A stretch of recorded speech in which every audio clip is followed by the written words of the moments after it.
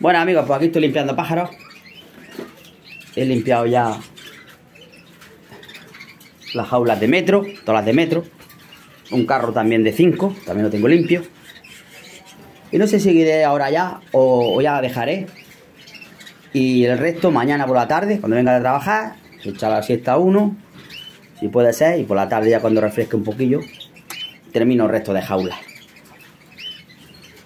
¿Qué va a decir?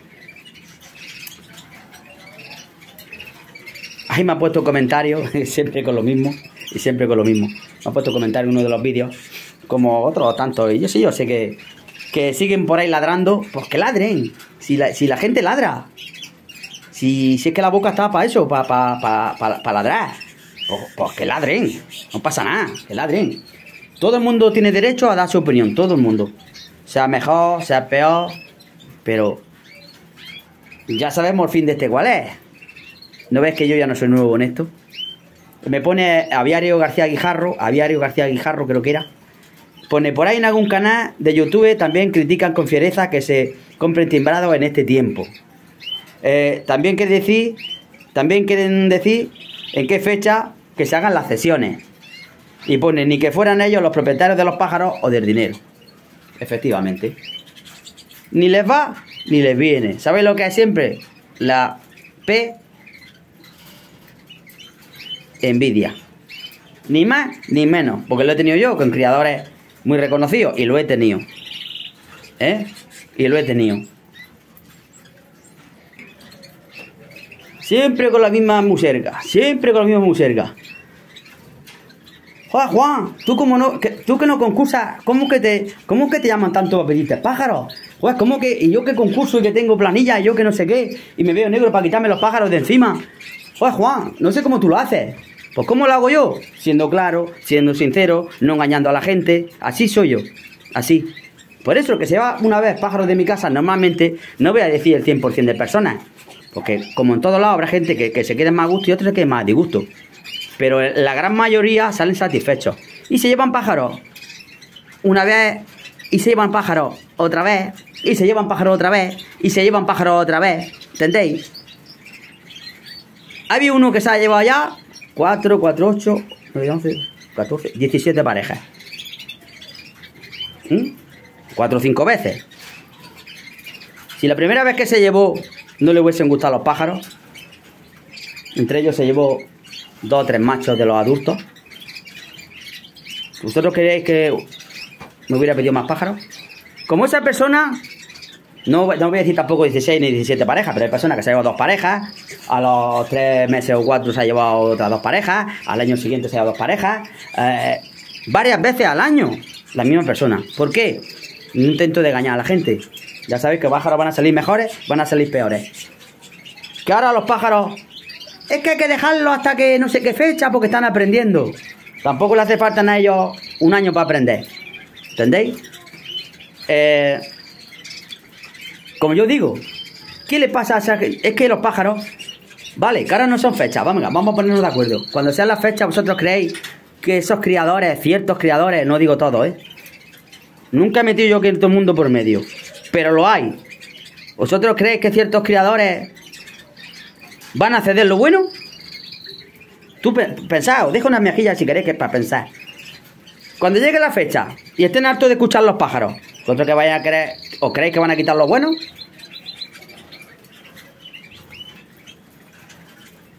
Bueno, se lo que harán para ellos.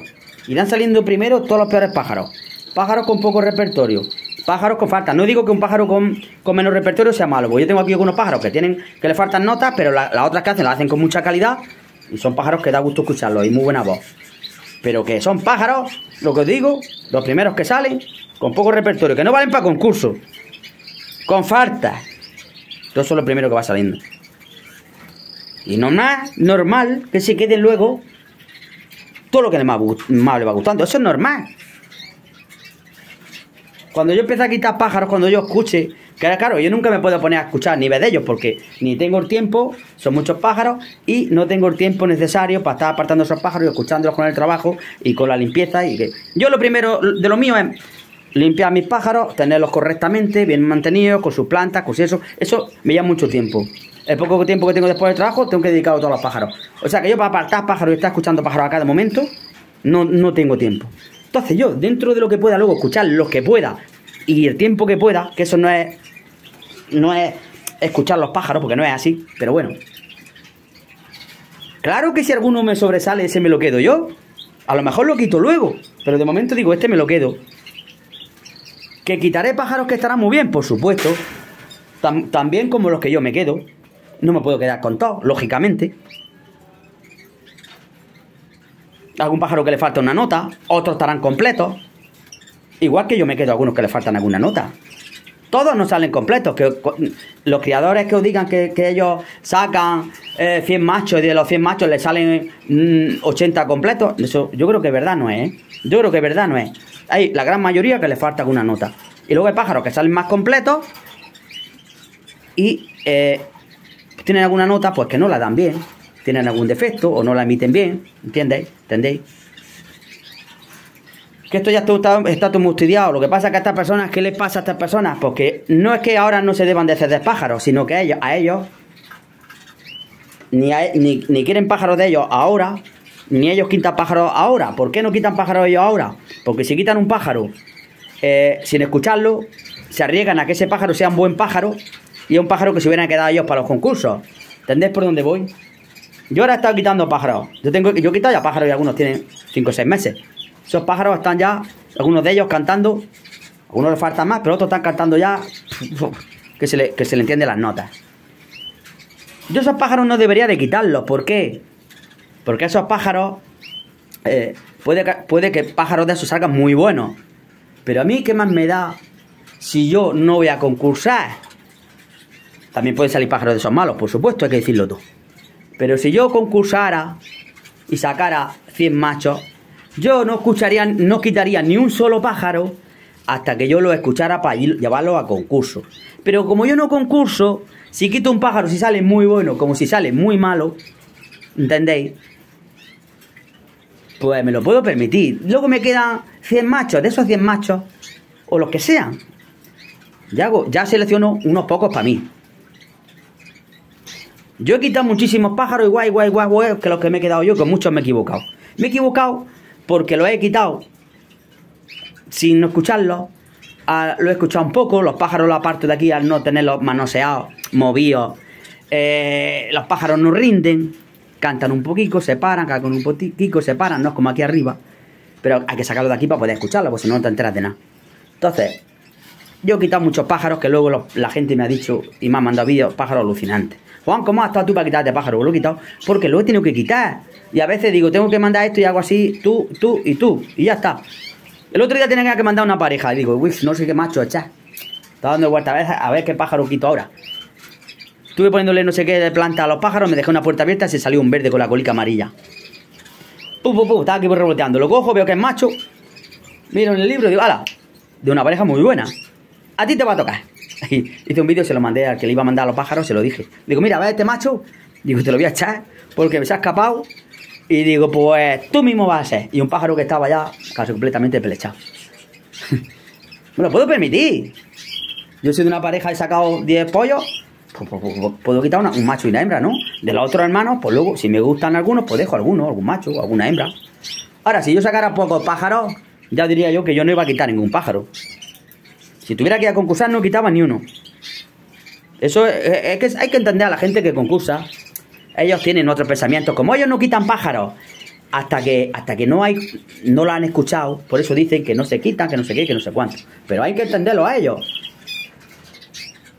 Aparte que sí, que dicen, es que cuanto más tiempo estén, mejor. Vale, de acuerdo, si yo no digo que no. Yo no digo que no. Yo he quitado pájaros muy pichones.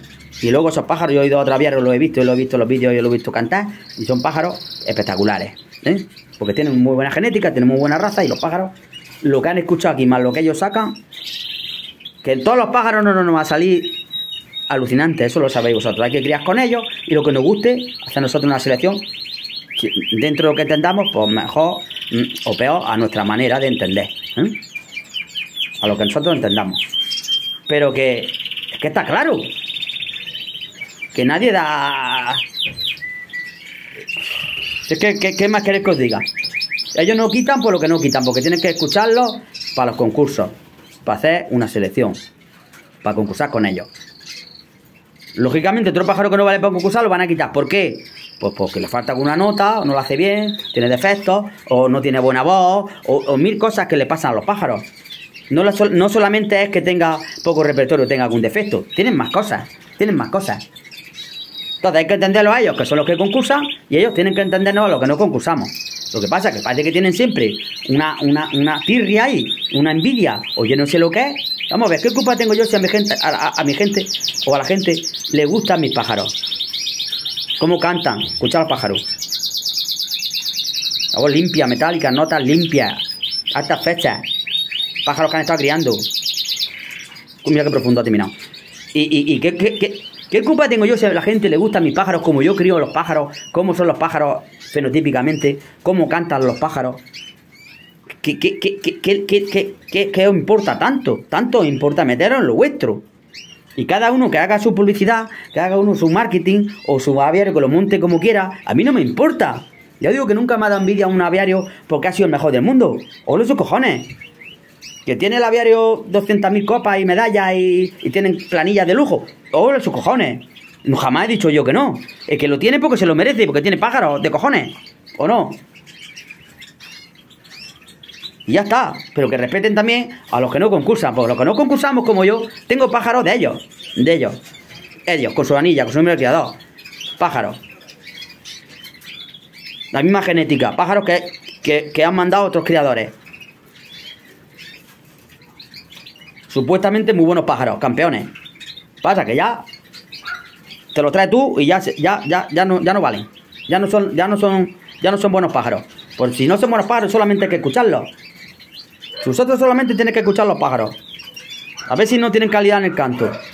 Ahora, que no entiende, pero es que hay gente que no entiende nada de canto y escucha la diferencia ya de los pájaros de unos criaderos a otros. Que aun siendo timbales originales, suenan los pájaros de un aviario a otros, suenan diferentes. Y son diferentes. Y son diferentes en repertorio. Hay pájaros que se van más a ciertas notas, más a los floreos o a ciertas notas. Y hay pájaros pues que se van a otras. Y dan las notas bien también, de buena calidad, pero las dan de otra manera. Es que una misma nota, un mismo giro lo puede dar el pájaro de varias maneras. ¿Entendéis? Hay una calidad, en las notas hay una puntuación, en cada nota tiene una puntuación del 1 al que sea. Unas tienen 6 puntos, otras 3, otras 10, otras 12. Depende de la calidad de la nota, cómo la emite el pájaro, con qué calidad la emite. Entonces, todos los pájaros no dan esa calidad de notas, ni la enlazan de esa manera. Es complejo esto, es muy delicado. Pero es lo que yo digo yo. Y venga con este, y venga con este, y siempre conmigo, y siempre los que tienen timbrados. Claro, lógicamente. Los demás que tienen pájaros de postura de color, a ellos no les afecta. A ellos no les afecta lo que yo diga. A no ser que diga algo de productos, de esas cosas, pero eso bueno, ya siempre, es que siempre lo he dicho. Pero bueno, que cada uno que haga en su casa lo que crea conveniente. Y si le funciona, cojonudo. Ahora, lo que ya sabéis que no estoy de acuerdo es cuando comparten y sacan productos. Es que este es para la salmonelosis y no sé qué. Y encima te lo dicen que lo tienen ellos. Que lo tienen, que te lo ofrecen. Esto para no sé qué, para no sé cuánto. Y esto para cuando los pichones nacen. Y esto para que no haya muerte embrionaria. Y esto, no. Productos que están prohibidos y no se pueden. Que los nombras, pues bueno. Pero de ahí a que ¿qué os pasa? ¿Os asustáis? Se les cae el pan o el maíz o lo que sea, se asusta. A que luego lo encuentren. O como ya sabes, está como está la cosa de los medicamentos, de los pájaros, los antibióticos. Pero ya os digo, cuanto menos, yo no comparto eso, que digan, le he hecho esto tanto tiempo y le he hecho esto y esto, y que sean antibióticos. Si no son antibióticos, son vitaminas minerales, a mí eso no le hace daño al animal, digamos, ¿no? Ahora ya, si ya empiezan con los antibióticos, que hay productos dentro del mismo producto, ¿qué les pasa? A ver, que mira, a ver si es que se ha quedado uno enganchado o algo, que a veces, ¿qué os pasa? ¿Qué se debe tanto alboroto? Esto, como he limpiado las jaulas de metro, pues a veces cuando vuelan, las hojas se levantan, porque le pongo hojas de revistas, y las hojas se levantan y se asustan. Que hay productos que dentro del mismo producto lleva varias clases de antibióticos. Eso es... Si los pájaros no tienen nada, madre mía. Eso no tiene que ser bueno. Eso ahí el hígado se lo carga por mucho protector, muchas cosas que tú le eches. Son varias clases de antibióticos en el mismo producto. ¿Ves? Todo eso no lo comparto. Pero siempre son los de los timbradistas que concursan. Y que no concursan también, se quieren meter a chupar. Quieren meter ahí a chupar. A ver si de chaspeón la gente los conoce, les pide pájaros. Es que siempre es lo mismo. Ven los vídeos, tienen más visitas, se les suscribe la gente a través de los jaleos, le das por culo. ¿Qué queréis que os diga? Más claro lo digo. Y vosotros también lo sabéis. Lo que pasa es que, claro, el que está conmigo me apoya, el que está con el otro apoya al otro. ¿Qué queréis que os diga? No se puede agradar a todo el mundo. Cada uno tiene sus opiniones, todos tenemos pensamientos diferentes. Pero... ya está. ¿Qué pajarillo que está repasando cuál es? Así lo veo. ¿Quién eres? Ah, y amarillo. Nuevo que hay ya, y ya.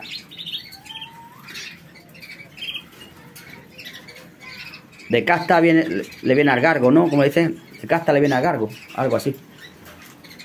Bueno, señores, que pueden poner por ahí lo que les dé la gana. Pueden hacer los vídeos que les dé la gana. Yo, normalmente estoy callado, no digo nada. A veces, hombre, para que vean que no soy tonto ni gilipollas, pues lo digo. ¿Entendéis? Porque ellos empiezan a echar mierda. Y yo estoy callado y no digo nada. Si yo cedo como si no cedo, a ellos no les importa. ¿Entendéis? Igual que a mí no me importa lo que hagan ellos con sus pájaros. Es que no me importa, es que no sé ni quién son. No sé ni cómo se llaman, si son más conocidos. Menos conocidos si son. Sé que son de estos que llevan poco tiempo y quieren que la gente los vea y los siga, pues no sé. Pero en vez de ganárselo con dos cojones haciendo vídeos y enseñando cómo se crían los pájaros, enseñando cosas de pájaros, quieren subir rápido pues a través de los demás. A través de los demás. Dándole por culo a los demás, porque es para decirlo así. Claro, dándole por culo a los demás. ¿Qué queréis que os diga ya? Y no digo más cosas porque no se puede decir por aquí. Y está feo que lo diga. Pero podría decir más cosas. Podría decir más cosas porque ya se cansa uno de tanto chupatinta. Es verdad. Siempre con lo mismo. Siempre con lo mismo. Y yo muchas veces me dicen, ya Juan, mira que han dicho, que han puesto, que no sé qué. Digo, mira. Mando un audio, digo, que les vayan dando. Siempre lo mismo. Desde que abrí el canal, siempre. Y ya no tengo bastante con que siempre son casi los mismos, que luego de vez en cuando sale alguno nuevo. Sale algún tontucio por ahí, que no sé de qué higuera se habrá caído. Y tienes que lidiar con ellos también. Pero bueno, vosotros ya sabéis grandes, ya sabéis cómo va esto de los pájaros, porque estáis hartos de ver vídeos de todos, no solo míos, de todos. Y ya sabéis cada uno por dónde tira. Si tienes que... Vosotros cuando, como yo os digo, dejad hablar a las personas. Si ellos solos se tiran la mierda encima, no hace falta que vaya uno a tirársela. Ellos solos, cuando hablan, se echan la mierda encima. Entonces yo digo, dejad a las personas hablar. Y ya está. Escucháis a ellos, me escucháis a mí. Y yo creo que ya tenéis bastantes vídeos míos para saber cómo yo soy desde que empecé. Y aquí hay mucha envidia. ¿Sabéis, señores? Mucha. Tanto de los que no concursan como de los que concursan. Eso lo puedo demostrar yo. Eso lo puedo demostrar yo. Puedo demostrar porque tengo 20.000 audios y 20.000 cosas. Siempre con la esa. Oye, si tú que no concursas y que hay que ver que todos los años te faltan pájaros. Y yo que concurso me veo negro para quitarme los pájaros. No, ya ahora no. Ya tienen fama. Ya no. Ahora sí. Es lo que querían. A toda costa, publicidad. Para que los conozca la gente, ya está. Yo tengo a toda costa publicidad, me llevo por delante que sea, digo lo que tenga que decir y punto. Ya me conoce la gente y ahora mis pájaros, pues ya está. La fábrica del bacalao.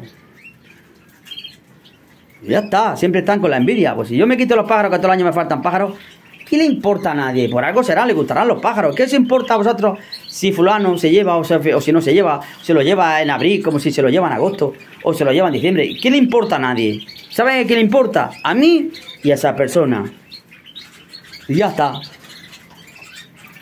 Y no irá tan mal la cosa cuando se llevan 4, 5 y 6 veces pájaros al año y otro año repiten. Lo que con otros creadores no lo hacen una vez y toma. Algunos lo han devuelto hasta los pájaros, toma. Bueno, amigos, yo creo que ya está la cosa apañada. ¡Hala! Que sigan dándole a la sin hueso, que ya lo emparejaré yo más adelante también. A ver si aquí tienen muy buenas palabricas, pero tiran la piedra y esconden la mano. Hay que tener más. Hay que ser más hombres y ganarse las cosas a pulso, sin que nadie. A mí nadie me ha echado nunca una mano. Nunca. Yo no me he metido nunca nada para decirle a ver si me dices que tengo y que esto, a ver si la gente me conoce, a ver si no sé qué. No, nadie, nunca.